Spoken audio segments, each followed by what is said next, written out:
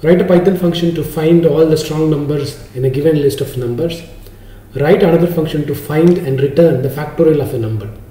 Use it to solve the problem. Very, very important.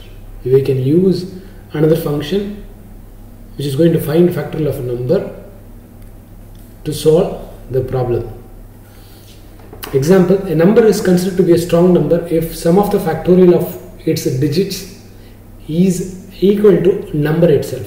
145 is a strong number as 1 factorial plus 4 factorial, 5 factorial. If you add all that, find 5 factorial, 4 factorial, 1 factorial, add all that. If you are able to get the same number, then it is a strong number. So anyway, we need to find the factorial. That is why they have said use it to solve the problem. The function which is about to be written to find the factorial of a number will be used to find strong numbers. So let's look at this code. So we are going to take three numbers, first three numbers, 145, 2, 0, and you know that both 145 and 2 are strong number. 2 factorial, we get 2.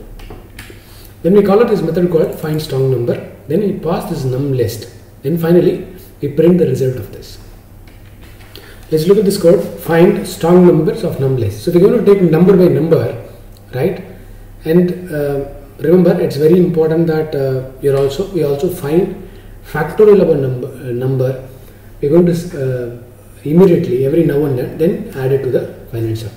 So first of all, we need to separate the digits 145. And then we'll have to separate 4. You know, it's a very simple digit separation format. So we're going to take entire elements in the list, num list.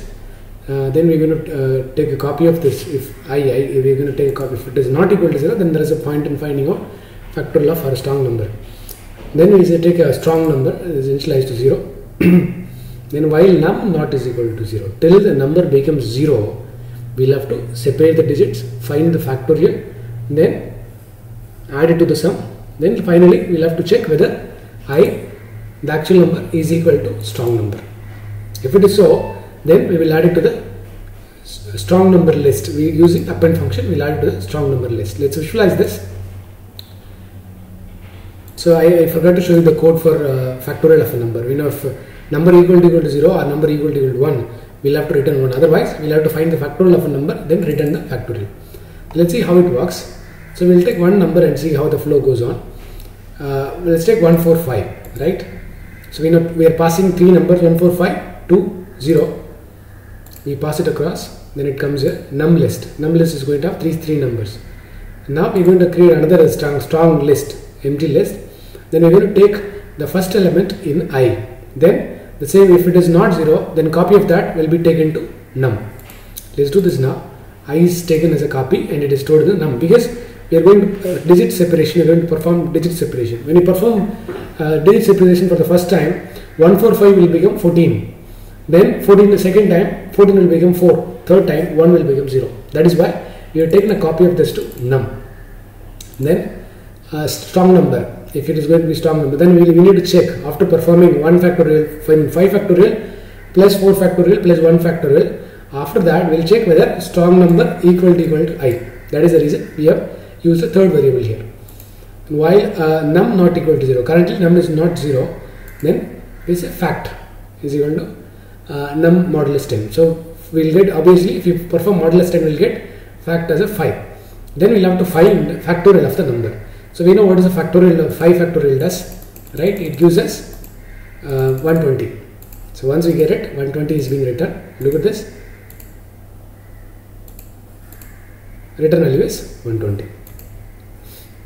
Then it comes here. Then we divide the number. 145 will become 14 now.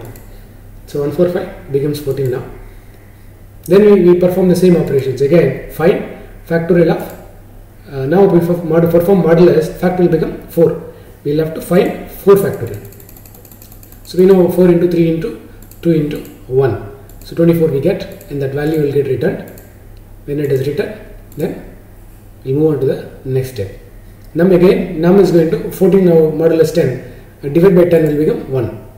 Then we check num not equal to 0. Yes, true. Then we will have to find 1 factorial. You know 1 factorial, it is being checked here itself, and the value 1 is returned right there. It returns. right? Then factorial of 1 is 1. So 145 strong number. After returning this 5 factorial plus 4 factorial, now 1 factorial is also added to that. We know that the value is 145, we get it back. Then we see it is finally num becomes 0. That is why we have taken a copy of I to this value. Then finally we check if it is a strong number, then we append this number to the strong number list, empty list. Currently it's an empty list, now an element is added. Then again we will move on to the second element. I is 2 now, right? We will take copy of that to num. 2 is copied to num now, then strong number becomes 0. We will have to start the process from the beginning. So in this case only 2 remains, so we'll have to, all we need to do is find 2 factorial, then that's it. So we'll find 2 factorial, 2 into 1, it will return 2. Return value is 2. That's get written. Then we check, then we divide it, so num becomes 0. So while loop fails, then it comes out. Now we check I equal to strong number.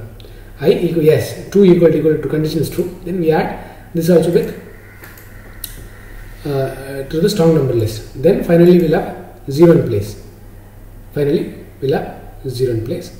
So since it is 0, so 0 factorial, we know that. If it is not, we know that 0 is not a strong number. So we have ignored. In the beginning itself we check if it is 0. If it is not 0, then we perform this operation. Otherwise we don't perform it. Then we return the value. 14.2 is returned here. That is how it works. Then let's do return here. Yes, if we execute this, we'll get the output like this. We'll verify.